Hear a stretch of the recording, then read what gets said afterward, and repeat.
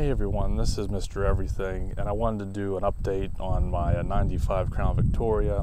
For those that are interested, I did a video last year when I got the car, kind of just showing what it is and where I was at with it. I mean, the good news is that, as you would expect from a Panther, it pretty much doesn't need anything. Just put new brakes on the back, so I don't have to worry about like going into the back of someone. That was about the worst thing, was the braking wasn't that good. But beyond that, I mean, the car is pretty much untouched, minus a few little improvements I did to it. But I'm happy with where it's at. I mean, it still looks great. I think it made it look a little better. I did go over it with some polish this year. Now, it still has the scratches in it up close, but I didn't want to get into like serious paint correction. It is an outdoor car. But from a distance, I think it still looks really sharp. And then I always use, right now I'm just going with the Griot's ceramic wax. Sprays on, wipe it off, and it holds up for a long time. I mean, it's pretty much in perfect shape. And the funny thing when I make these videos, it's always like really windy out or really hot, and it was really hot and now it's getting windy, so it's just a tradition of how it goes here, I guess. But I'll go ahead and get in. I kind of feel like Anthony from Specialty Motor Cars with a vehicle like this, just when I'm riding around, and I'm really happy with it. And being old school, no keyless entry on this one. Now, I don't know if it was an option. I mean, it is an LX, but I'm sure the Lincolns from back then had it. That's kind of one of the only things that's bad, is it does have a little, maybe someone keyed it or someone just scraped it when they were getting in and out. But beyond that, I kind of think what really makes this car is just the color matched interior. I mean, it's hard to tell, like, it's kind of green looking. I think it's more blue looking than green. I usually just refer to it as blue, but it is a little bit green. I think the interior is a little more green than blue. But you can see I'm still low mileage, just turned 47,000. Really nice. Like I said, I always put rear view dash cam in. I like them for, I guess, legal purposes. If you were in an accident and you knew you were in the right, and it just helps you get so much better rear view angle. I think it's almost 180 degrees. And the only thing that is kind of shitty was my when I added this on, my stock mirror fell off, and I've added these on several cars now, and none of them have ever done that. I'll maybe just chalk it up to the fact the car is almost 30 years old. But I tried, the Permatex or whatever. I've tried JB Weld. I cleaned it up. I mean, my windows are already clean to begin with, but I really cleaned that spot up. It would just fall back off like within a day or two. So I figured, since I'm just using this anyway, I really don't need to attach it to that mirror. I had one of those suction cup rear view mirrors, but there was way too much play. So two of these phone mounts, it's not the cleanest looking. The worst part, again, is on the outside. You got two suction cups you can see. But for now, I'm just going to do this. I still have the factory mirror. If I would ever want to maybe have a professional do it, but if I put this back on, is it going to fall off again? And I put a better radar detector in, and I got my unit in that I used to have in my Grand Marquis in here now, hardwired. And I hardwired this. I like to keep everything as minimal in terms of wire management as I can. I might have mentioned in the original video, this clock doesn't keep good time. I don't know if there's a way to fix it. So especially since this radar detector has a clock built into it and it's GPS, so it's accurate, I just put some electrical tape over that. And when you can see here, I'm using a MagSafe mount for my phone now. That was the prior mount I used, and I figured I would just add this onto here so I have a little bit better articulation if I need it. And the radio is something I really haven't used that much, and I don't think it sounds very good, but it does work. I don't think there's any crackling in the speakers or anything. Now, my Grand Marquis radio, I know it had cassette, and I'd had CD, and it had good radio. I mean, it didn't have an aux jack, though. So I should have, before I got rid of that car, I really should have tried to see if that radio would just hook up to here. I never really use it, but I have a Impala I got, and it has a Bose system. So I was using it, and I was like, I'd like to play my phone to this.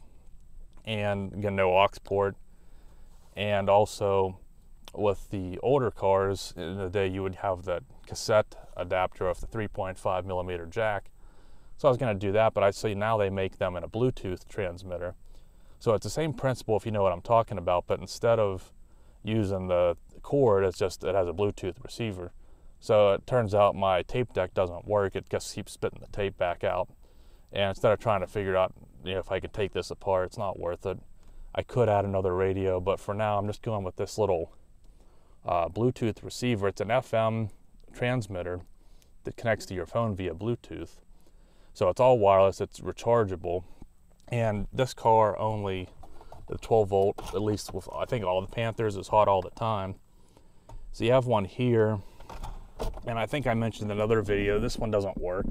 And I haven't gotten into that to see if it's wiring. I don't think it's a fuse because my other one works.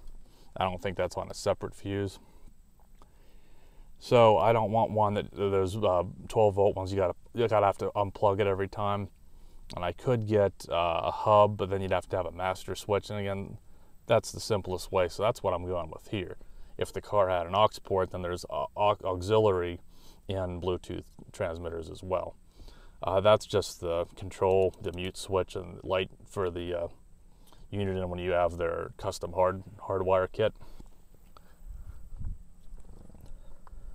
Steering wheel, I always like a nice clean steering wheel, so this one didn't need a cover or anything. It's pretty much perfect. I mean, there's some wear here, but it's not bad. And the other thing that doesn't work is the cruise control, which I don't use, but it would be nice if that worked.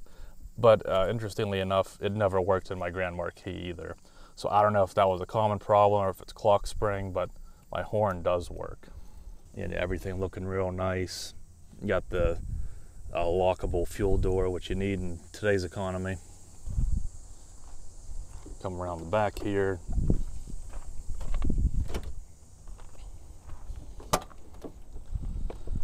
Again, everything's looking real good. Everything, I mean, I'm not a big fan of cloth, but the cloth in this, it's really plush. It's not the velour, because a lot of people like, this is the velour. This really soft.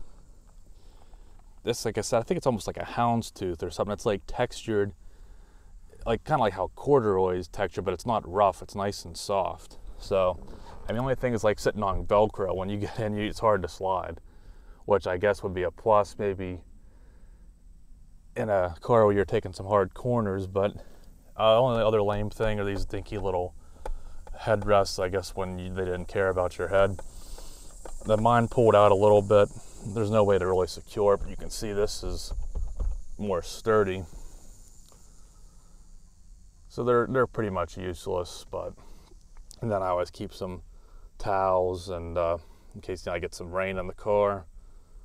And I always use Covercraft sunshades. They work great. They're reliable. They're so easy to get in and out because that's just how they accordion fold. Real nice. And as all my cars, if I can get to them, I change out the light bulbs to LEDs. They're brighter. It's a little bit more pleasing, I think. Can be a little harsh too, but I think it's still better than like old piss yellow lighting in your car. And again, my rear view camera. But with this car, you have quite a bit of rear visibility out of it. And in the old ones, you do get the little ashtray. No lighter, but you do get the ashtray. And also the chrome buckles. So this car didn't need too much interior-wise to clean up, but I did put my yearly bit of shine on it, so everything's looking good. And just get a better view here of up front.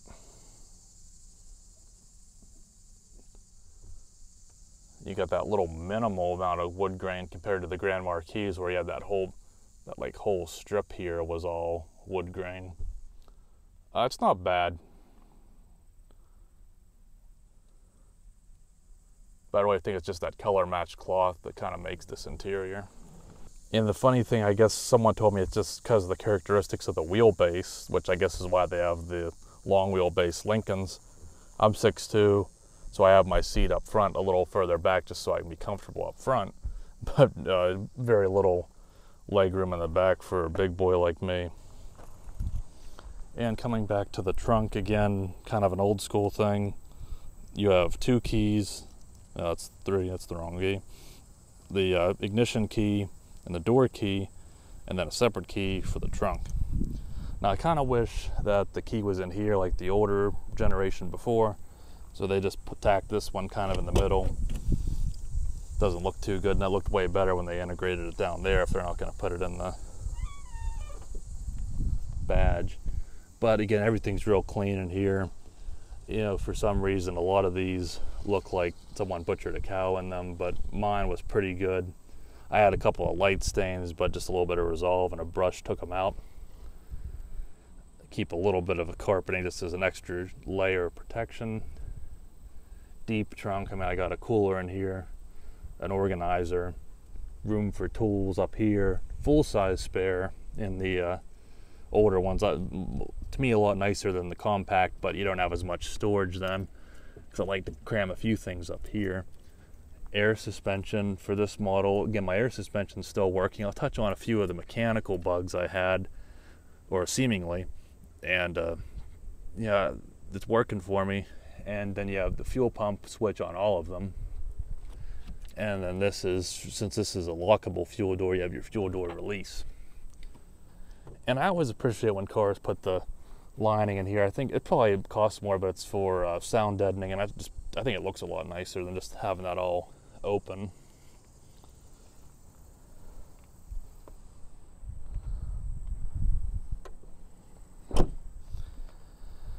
And I don't know if I mentioned it at the time, I did replace my reverse lights with LEDs, especially when you have a dash cam. That's that rear, once you get a little bit of light, it looks like daylight, so that's always a help. And one thing I love about the Panthers are the cornering lights, so I have LEDs in here. Really, it's almost like a fog light because this car doesn't have fog lights. But when you have one of these on to turn, you can see real good out the sides. And then I have C-Light. I think it's 9005 and 6s for low and high because they're separate on this car. The newer ones use a 9007 dual filament.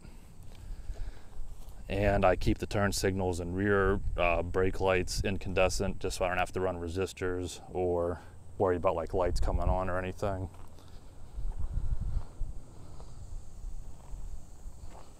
There is a little crack here. It's in the grill. It's been in here since I got it, but the chrome stayed real nice. I mean, the front of it's actually still in nice shape. You know, for all the highway driving I do, it's not real bashed up or anything. I think I got a bug or two on it, but it's held up nicely. And then the scuff that was in it when I bought it, but I don't know. It's hardly even worth touching when the paint's this nice.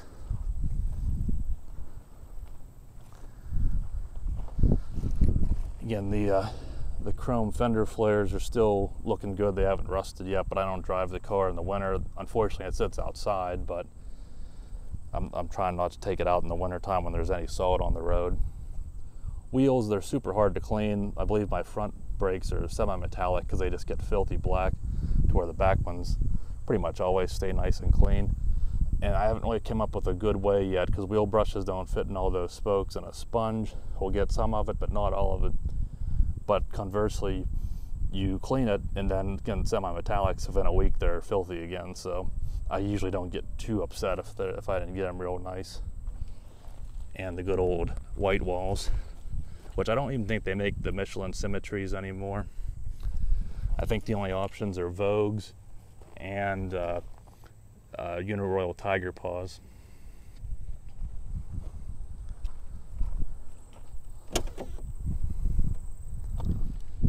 And I guess I'll go ahead and show the fuel door, but I did add one of these little gas guards. Now I used to think that WeatherTech made one that was thicker, and it had like some grooves and channels that if you did get fuel, it would kind of just direct it right out. I can't find it. I can't find any like Google images or anything, so I don't know if I'm just insane and imagining that they made that product or someone else made it. But you look this up online, this is the only kind you can find. So it does help with this car. There's nowhere to hang the cap, So you can either hang that there to protect your paint, or if a little bit drips, it'll either collect here or hopefully not run on the paint.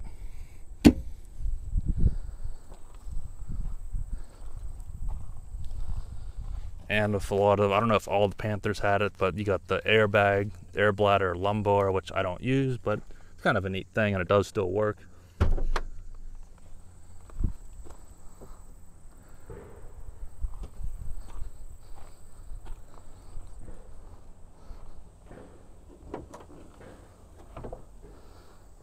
And the classic 4.6.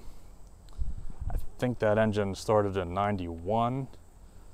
Or maybe 90, or not 92, because 92 was the first year because my grandpa had one, and that was the new body style, and they didn't have a grill, so that's why this is such a weird little grill that they just kind of put in there.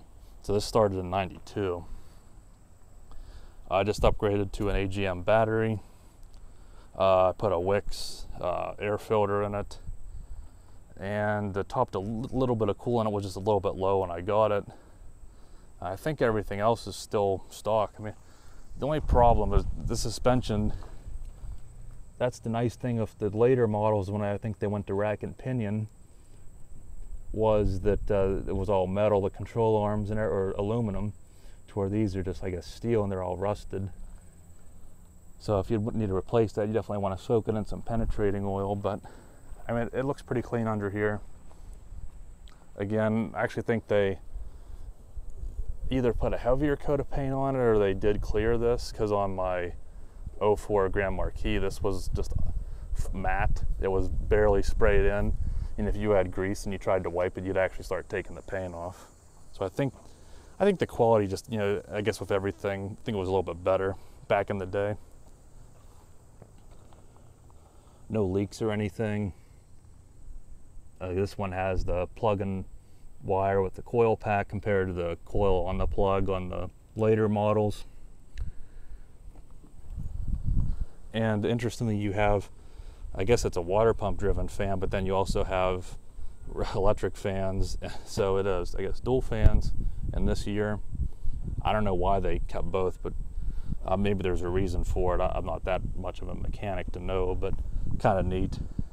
And also very deadly for your hands, if why they say caution fan.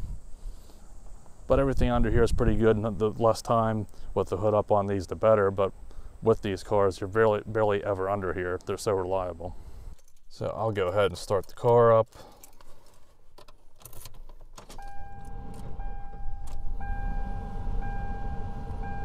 Now, interestingly, I just had an ABS light last week, and I felt my ABS, like, the pedal was still right where it should be, no weird pinging or any weird ABS sounds. And I parked the car, shut it off, turned it back on, never came back on. I ran my scan tool and it said that it was a code for a ABS pump circuit failure. Cleared the code, ran the test like 3-4 more times, cycled the engine on and off, ran it. So I don't know what that was. Hopefully that doesn't come back. But that's like the only issue that I thought I might have, and it seemed to have corrected itself. Now this car, I don't believe it has traction control because they have the little switch there, but it does have ABS, which I don't even know if it's ever kicked on. I know if the Grand Marquis, it would kick on gravel, but that might have been more so the traction control. When it's strictly ABS, it might only come on when you're like braking on gravel. And you can see I covered that up, so that looked pretty good. It'd be kind of nice if I wanted to try and integrate maybe that transmitter and cut this out and put it in there, but I just figured I'll just stick it on there since the tape deck doesn't work anyway. And hopefully, I'm gonna leave the air conditioner on because it's just like hot as hell out here today. The cup holders are pretty useless, so you might have saw, I actually found this real cheap at like a discount store. It's kind of tacky because it doesn't match, but you just put that in there and your drinks, they're deeper. And then what I can do a lot of times is rest my arm here and just hold on to the drinks too. So that's what I do with that. Because these are too shallow, even a water bottle just falls out. But I do like actually better than the newer ones that they have that little flimsy arm that comes out and it breaks and it's all spring loaded and this whole thing pivots And like right before I got rid of my Grand Marquis, that whole thing just fell apart and would just lay in there. I was like, that looks nice to trade in.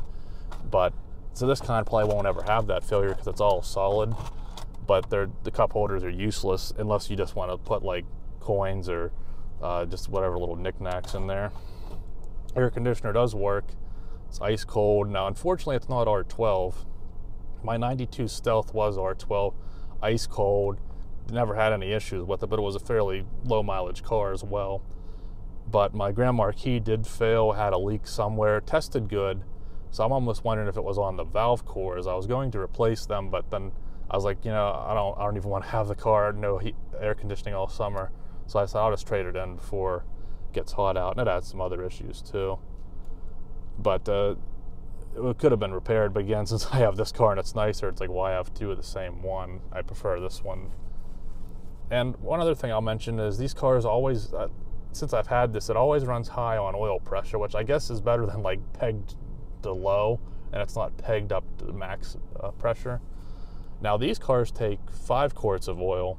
I thought maybe a lot of them take 6, the newer ones. I thought maybe the last owner put 6 quarts in it, but we put 5, and so it was all correct and everything looked good and the oil was clean and all that, good filter on it. So I don't know why they run high. Again, this was kind of the beginning of running the 4.6, and then, you know, in later years they switched to 6 quarts. Maybe they put a bigger pan on it or something, so maybe the engine wasn't as refined back then, but it runs good. Everything else is, again, always solid. And when I first started the car up, again, that air suspension pump runs. When I first made the video when I first got this car, I was curious. I was like, you know, is my pump or my bags leaking and that's why the pump's running? Well, from what I understand, it runs every time you start the car. Like, I can go in or to a store 5 minutes, come back out. Maybe when you get out, it like levels back off, and then when you get back in, it levels back to my fat ass being in here and throwing the suspension off. I guess they're supposed to always run when you turn the car on, more or less. Now, if I shut it off, turn it back on, it won't run. But I guess that's just standard procedure. For me, they run 10 seconds maybe. Now, if I didn't drive the car for a week, they might run for 30. Or if you, what I do when I jack the car up, you're supposed to turn the air suspension off. So I'll do that, and then, you know, maybe just having the car off, you know, pushed up, it puts some of that air out of it, and then it might run for 45 seconds to a minute. But beyond that, though, it's just a few seconds when I first turn it on. Only issue, every now and then when that pump starts, it'll get like a real loud knock sound, bang, and then it'll start working. So that's probably not good, but for this age, I should just be happy that the air suspension still works and I'm not dragging on the ground. If it would fail, I think if you replace the bags before the motors or the solenoids burn up, you can just do it that way. It's probably, I think the bags are cheap, but I'm not sure what the labor would be. But if I had any major issues, I'd probably just go ahead and convert it over to springs. The other issue I had was a little bit of a suspension thud. Up front, it needed I think it was driver's side sway bar end link. A little tricky on the Fords, but we got it off with an air chisel and put the new one on, fixed that. There's still a little bit of a thud in the back. The sway bar end links looked good on there. Could it be the weak shocks, or I don't even know that much about rear suspension. Could it just be like something in the rear end, like how the carrier Ford or something? I don't know. But it doesn't sound terrible, so I'll just probably live with that. And if I didn't mention it, this car did have a little bit of torque converter shudder. And I did a video, and it's a great product. I put 2 little tubes that are small, not the big Lucas, you know, giant canister, just little tubes of a torque converter shudder fix. 2 tubes fixed it. It has not shuddered once since, going uphill or on little grades or anything. Shift in and out of overdrive, no issues. So I can't believe, I don't know how, 2 little tubes of that stuff actually fixed it. The fluid looked, it was proper level, really clean. So did this happen with the last owner, and they changed the fluid and it didn't help, or they thought it would help?